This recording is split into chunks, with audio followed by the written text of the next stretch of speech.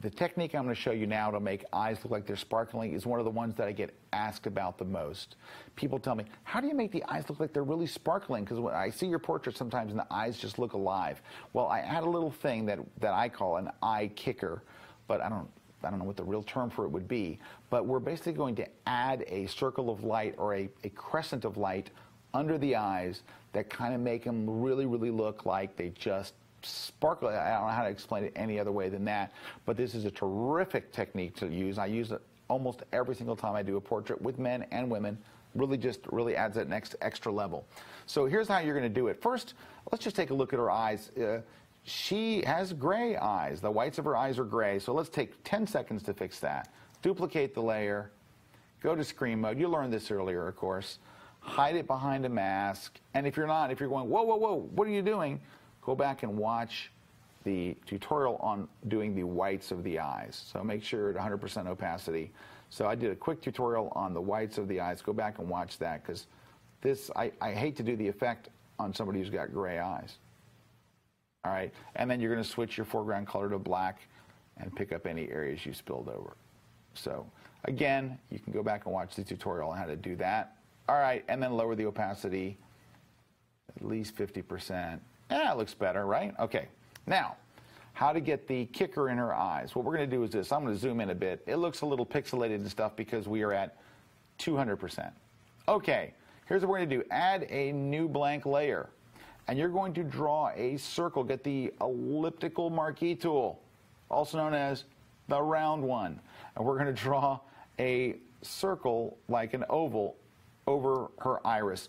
But stop right before you get to that dark ring that goes around the outside edge, because that outside edge should stay dark, so you want to put this in the inside. And then what you're going to do is you're going to fill this with white. So press the letter D and then X to make white your foreground color. D as in dog, X as in X-ray. Makes white your foreground color, and fill that with white. The trick is, shortcut is, Option Delete on Mac or Alt Backspace on PC. Fills that with white, and look how her eyes sparkle. Okay, we're not done. Here's the trick. You're going to erase the top half, or the top 2/3 basically, of this circle. Get the marquee tool and just erase the top 2/3. I might have erased a little bit too much, so there we go. I kind of want it to where it's just got a little bit of her pupil in there. It's not critical, by the way, but it's, you know, if you want to make it the optimum. Now, deselect. So you have a half circle. What you're going to do is this. You're going to hold the Command key on Mac or the Control key if you have a PC, and you're going to click right on the Layers thumbnail over here in the Layers palette. Command, click. That loads that as a selection. You're going to reach inside the selected area. See how your cursor changes? You're going to pick up just the selection, not the chunk of white, just the selection, and you're going to move it up like this. Okay? So you clicked inside, dragged straight up. So you move the selection. Now you're going to hit delete, and it cuts a little hole out, and you wind up with, when you deselect, a melon shape. That's the shape you're looking for. Now, you don't have to do it that way. If you're like, man, Scott, that seems like a lot of steps. Let's back up until we had the round circle.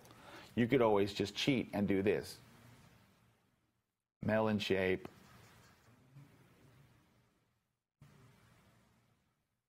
There you go.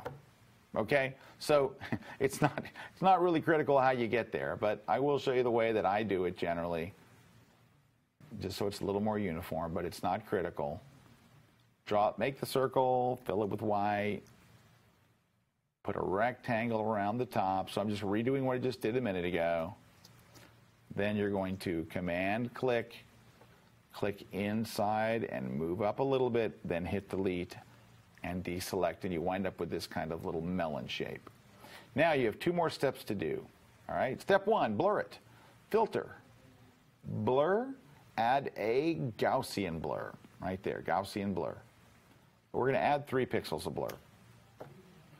Now it looks very, very obvious and all that kind of stuff, but we're going to make it blend in using a blend mode. We're going to change the blend mode from normal to soft light to create that kicker of light under the eye. Now it's still probably a little bright, so what I would do is I would make a copy of that for the second light, and then we'll lower the opacity of the 2 at one time so it's uniform. You can just duplicate the layer if you want. You can go Command J on Mac, Control J on PC, and make a second layer. But if you're really willing to save some time, and I think you ought to, do this instead. When you have the one light you like, just hold the Option key on Mac or the Alt key on PC, click and drag yourself a copy. And that's just a little bit quicker. Just click and drag yourself a copy. All right, now you've got both of them. Put them on the same layer by pressing Command E on Mac or Control E on PC, and there's that kicker. Look when I back off what it does for the eyes. It's still too much, it's too bright, but look at that. It really makes the eyes sparkle. Now we're going to go and lower the opacity a bit, just like that. Lower the opacity, and look what it does for the eyes. Something right in there. So there you go. That little kicker of light makes a huge, huge difference. It's really, really simple to do, and man, does it really just makes those eyes sparkle.